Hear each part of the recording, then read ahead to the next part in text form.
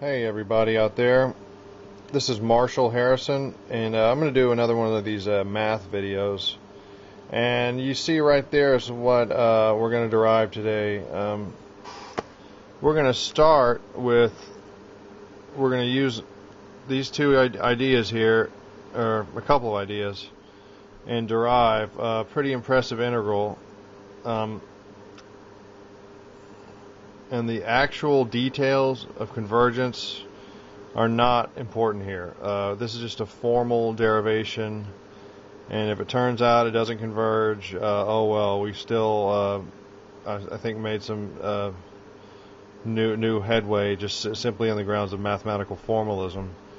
So let's take a look at what we got here. We got Ramanujan's master theorem, but in a little bit different form than what you might be used to seeing it as. You see we got all positive signs in the infinite series.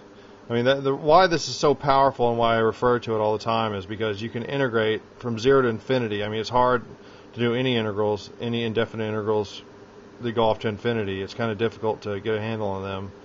And you can this tells you how to evaluate them if you break them down into their constituent infinite series expansions. You just take their infinite series and make them negative and bring them over here and divide by the tangent in this case. If you have alternating signs, it becomes a sine. Okay, but the rest stays the same. Pi times the phi, which is your infinite series terms, the negative of the general term of the expansion. Okay, so that tells us that all we need is to find any infinite series, and we can write down the integral. So what we have here is this crazy infinite product. It might look arbitrary, but it's one that we actually have a handle on thanks to the absolute searing, penetrating, trenchant insight of Ramanujan.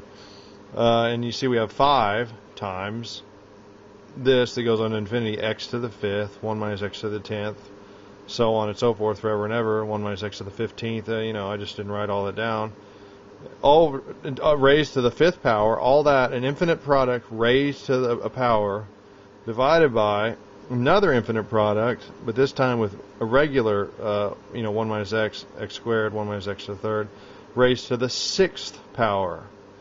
And using some very clever ideas, Ramanujan, I don't even know if he proved it, but he found that this is equal to an infinite series. The partition function, that's the total number of ways that you can add up to get a certain number, 5n plus 4, and that's our power series. So we use what we started with, Ramanujan's master theorem, and we use this power series to integrate this infinite quotient of powers of infinite products. So let's take a look at how we do that. I can show you a derivation of that first Ramanujan's master theorem with all positive signs. You just take this guy here. This integral is fairly well known.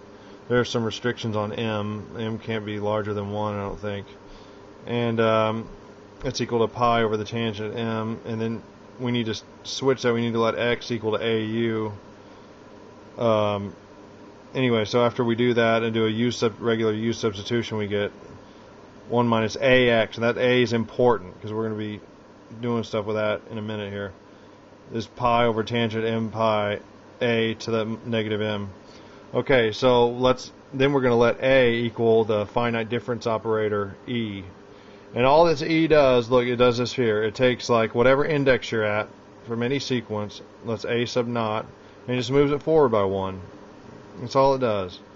And if you have e squared, it would just move this forward to a2. If you had e squared here. So whatever, this takes a power and moves a sequence forward or backward if it's negative. So the regular rules of algebra apply to this finite difference operator, okay? So here we're going to use it on what we have here, phi, and so it works here. Phi of naught, use e to the first power, and so it moves it forward by 1. Okay, so let's let a equal e and use our infinite series version of 1 minus ax, and to rewrite this as the integral from 0 to infinity of x, the n minus 1 of 1 plus e times x plus e squared times x plus e cubed times x cubed, or e squared times x squared, sorry, plus e cubed times x cubed, forever and ever. And that's equal to, remember, and so we had a up here to the minus m, so now we have e to the minus m. Okay, now multiply both sides by phi sub naught. Okay, and so the phi sub naughts go into each one of these e's. You distribute a phi sub naught, and the e sub 1 moves our phi sub naught up by 1. E squared moves our phi sub naught by 2 to phi of 2, and so on and so forth. So we have an infinite series of all plus signs, and then with phi sub naught times e to the minus m, it moves it forward to, or backward in this case, to e to phi sub phi of minus m. So now we use Ramanujan's famous, this is one of his most beautiful identities, by the way, of all in his entire oeuvre. This here, right here, Littlewood picked this out, and I think Hardy agreed that this is probably the most amazing identity that Ramanujan ever came up with. If you could just pick one, they all agree. They both agreed on this, and lots of others too. I mean, this is just amazing. Oh man, it's just incredible to have an infinite series using the particular values of the partition function, and to say that you get a huge, amazing quotient of powers of infinite products is just astonishing mathematically, in any other way you want to look at it. So we're going to use that and normally we couldn't use Ramanujan's regular one with alternating signs because this is all positive. These are all positive in this infinite series. So we had to do something different and derive like an alternate form of Ramanujan's master theorem. Okay, so let's write down what we're going for here. We're going to try and evaluate the integral from 0 to infinity. And remember, we have a 5 out front because we're going to put this infinite series right in here into the. So that 5, we'll just let it come out front, and we'll put it on the other side in a second here. Times x to the s minus 1. That's a regular term for the Ramanujan's master theorem. Is equal to pi times phi. Now we're going to substitute minus s into the p of for n. We're going to substitute minus s. So what do we get? 4 minus 5s over the tangent of s pi. Okay, and so once we rearrange that, take that 5 on the other side, we get the integral from 0 to infinity of this huge infinite product, and I've put it in a nice box here, is equal to pi over 5 times the partition of 4 minus 5s over tangent of s5. So now we're going to substitute in a clever value of s to get a nice value for our integral, for our massive series here, quotient. So we're going to take this value of of s to get tangent of pi over 5, and which is a nice sort of a nested radical here. So we have the square root of 5 minus 2 times the square root of 5, and it's underneath the radical here, you can see. So we're gonna let s equal 1/5, and by letting s equal 1/5, see, we're gonna take this s and let it equal to 1/5, and right here. So if s is equal to 1/5, then we get tangent of pi over 5, and we can use our identity we have up here. We can use our identity, and so let's do that. Go ahead and do that.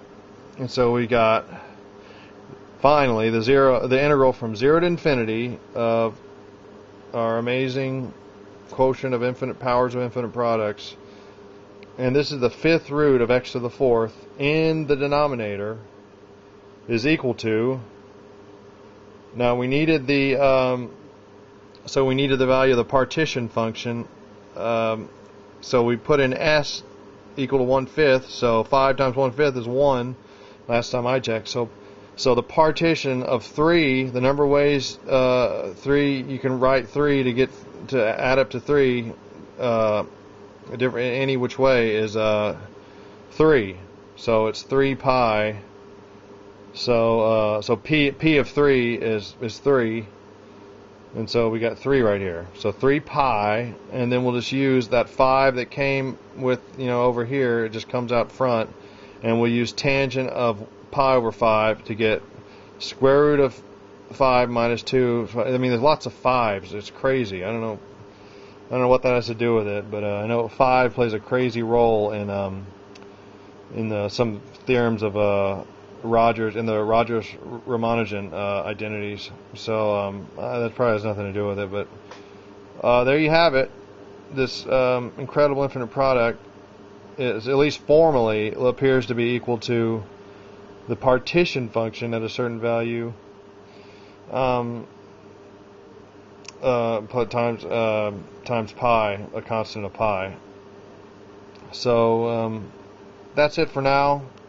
And once again, I stress, ideas, this is just strictly a formal. I mean, we're not taking an epsilon delta proof to see if this actually converges, or the ratio test, or the Cauchy limits, or anything like that to see if this actually converges. We're just kind of just manipulating in a formal sense, and it might turn out to actually be true, because Ramanujan's master theorem more often than not does give you the correct answer. So I think same thing. I just rewrote it. Okay, I just rewrote that 2 a little bit more clearly over here. Okay, we'll do a guitar video next, but I just thought that was really clever, this idea here. Okay, take it easy.